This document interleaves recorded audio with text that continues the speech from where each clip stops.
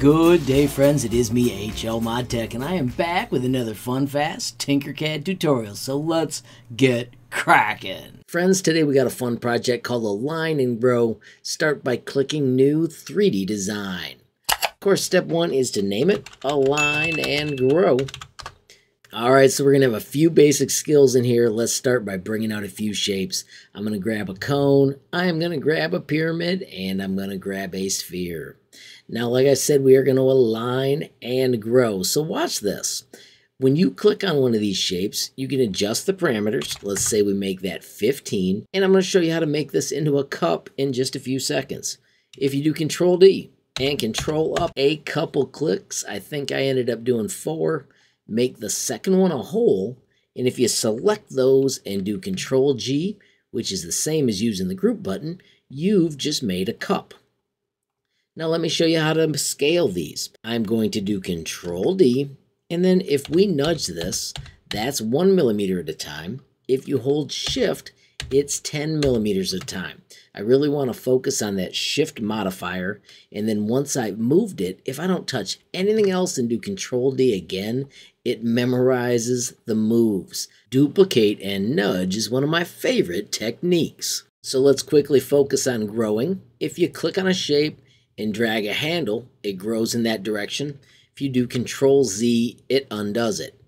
If you just stretch it up, all of a sudden our cup gets a little bit taller, but it only stretched in that direction. It made these sides change their slope. Let me show you how this works with the Shift modifier. I'm going to first move it to the right with Shift nudge so I've got more room, and I am going to Shift stretch it.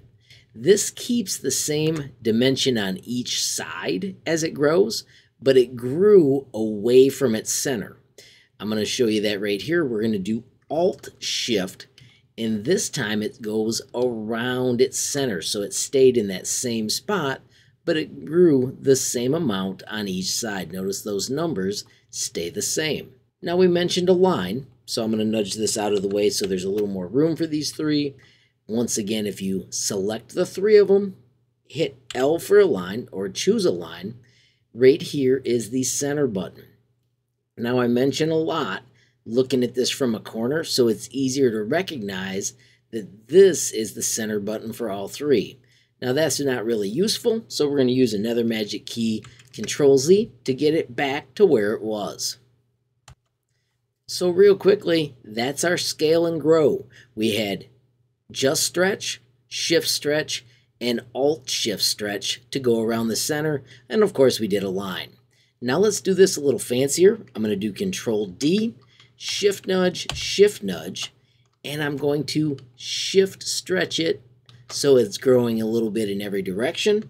And now when I do Control D, it memorizes and goes all the way out like that. Let's quickly switch to flat view and look at it from the top. This lets us grab those real easily. Notice I've got them all selected. And then we could, of course, do L for align. And if we make this one the boss and choose center, boom, all of a sudden it lines up just like that. Now, I had no reason to make this, but I just wanted you to see how you could use align, and you could do that duplicate and grow to make fancy shapes. I'm going to grab this and move it off to the side. All right, so let's do this really, really fancy this time. I'm going to do the Control D, 3 clicks forward, 3 clicks right. I'm going to turn it a few degrees, let's say 9 or 10. And I'm also going to do Control up so this raises up. And I'm also going to stretch it on the little black handle just a tiny bit. So I've made that twist and get fancy. I've touched nothing else. If I do Control D again and again, check out the insanely cool shape we just made. This is where you can just mess with Tinkercad and make really fun shapes.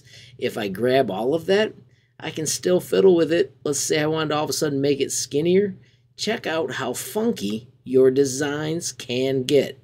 I don't know if there's a real use for this one that I just made, but I will let you know I have a fantastic lizard project that I'll show you up here in the corner. The lizard was created by TT and I turned it into a tutorial. And it uses techniques like this to end up making a fantastic project.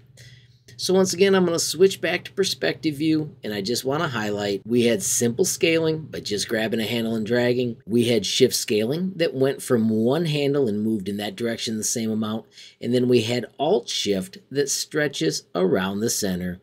And finally, don't forget the awesome align tool. I hope that helps you with all your design projects. Of course, if you're interested in the lizard, I'll make sure that project is available in the corner. Have a glorious day and keep tinkering. Finally, friends, if you enjoyed the video, please give it a like, please. Also hit that share button so more people can learn about HLModTech. Of course, friends, you absolutely make my day if you take time to leave a comment down below. And if you haven't subscribed yet, what are you waiting for? Smash that subscribe button. And last but not least, hit that notification bell if you want to be the first to know when there's a brand new video from me, HLModTech. Thanks for watching. Have a great day.